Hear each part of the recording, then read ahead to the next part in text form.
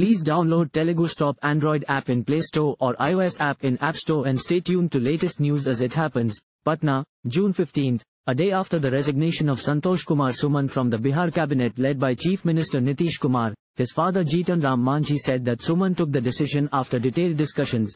We have two choices now, either to merge with the JDU or sever ties with the Mahagathbandhan. We have chosen the second option after detailed discussions. We are not those who will merge with any party, Manjhi said. When I was the Chief Minister of Bihar for 9 months, he, without taking the name of Nitish Kumar, hatched the conspiracy to remove me from the CM's post. He called a meeting of the legislators with the help of late Sharad Yadav. It was in my authority to call a meeting. When I went to the governor's house on February 19, 2015, I had 2 letters with me and I could have easily dissolved the government at that time. Had I been an ambitious person, I could have dissolved the Vidhan Sabha and stay for 6 more months as officiating Chief Minister. But I didn't do